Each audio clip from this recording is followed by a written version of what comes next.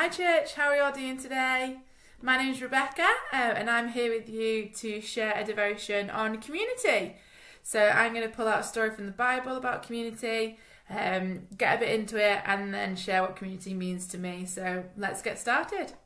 So I believe one of the great stories about community in the Bible is about the paralysed man and the friends who brought him to Jesus. So it says in Mark 2, 1-8, I'm going to read from the NLT version. When Jesus returned to Capernaum, I believe that's how it's pronounced, several days later, the news spread quickly that he was back home.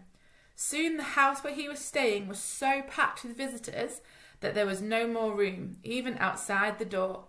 While he was preaching God's word to them, 4 men arrived carrying a paralysed man on a mat. They couldn't bring him to Jesus because of the crowd, so they dug a hole through the roof above his head. Then they lowered the man on his mat right down in front of Jesus. Seeing their faith, Jesus said to the paralysed man, "My child, your sins are forgiven." So let's just imagine for a second what life was like for this paralytic person in the ancient world. So someone had to feed him, they had to carry him, had to clothe him, so much more. Nothing could be done medically, there was no surgeries, no rehab programs, no treatment centres, nothing. Anyone in this man's condition had to go through life as a beggar, pretty much. They were laid by the side of the road by someone and be dependent on people dropping coins beside him to live another day. He had no money, no job, and seemingly not much of a future. But what he did have going for him was a bunch of amazing friends. He was in one of the best small groups of all time. In one sense, the whole story takes place because of his friends. And without his friends, he would have never have made it to Jesus and therefore never would have got healed. But it didn't happen just instantly like that. He didn't meet some people, they then just picked him up and took him straight to Jesus. It was the development of these friendships, and that didn't happen accidentally. Because of his physical condition, the deck was stacked against him pretty much, and stacked against any sort of friendships emerging at all. But here's this little band of men who refuse to let any obstacle stop them. And this is the key point, that their little group of mates, their small group, the pals that had his back, it didn't come by accident.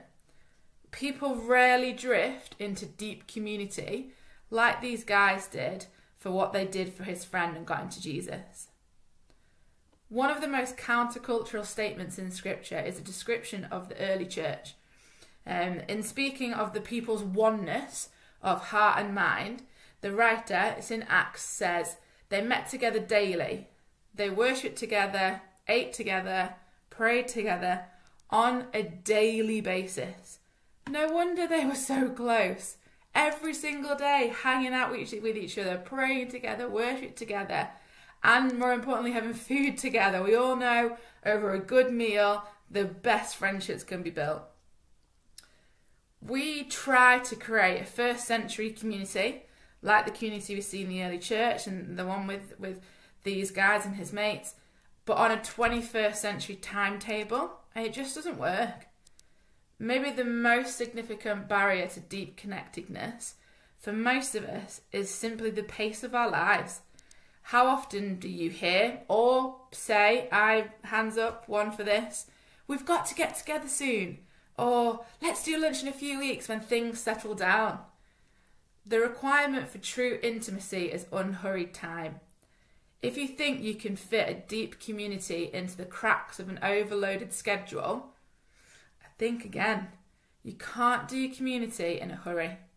Many people lack great friends for this simple reason, that they have never made pursuing community a high priority. Now, when I moved away from home to university a good few years ago, I had to choose to make an effort to build a community. Yes, I was put in halls and with strangers that I didn't know, but we weren't necessarily going to be close community unless we all made an effort to do that. This meant prioritising people and, most importantly, putting myself out of my comfort zone and out there with new people.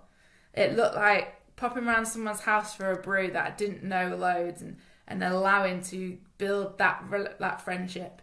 It meant joining a brand new church and a brand new small group and getting to know people from that space. People with different backgrounds, they weren't at university necessarily, and really opening myself to build up new community in a brand new place I was in. And from doing this, I can confirm my community became strong, loving, and was always there for me. We moved past the awkwardness of not knowing each other very well to enjoying spending time together, getting to know each other lots and lots and really deeply, and building that deep community, like the deep community that the paralysed man had.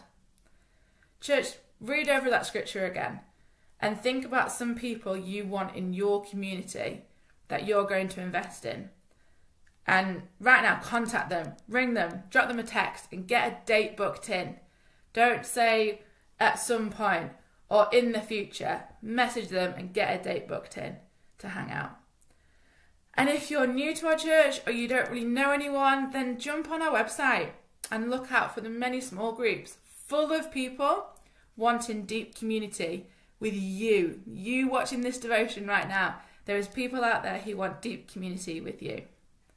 Remember, church, it won't happen in a hurried way, and we need to just take time and prioritise it.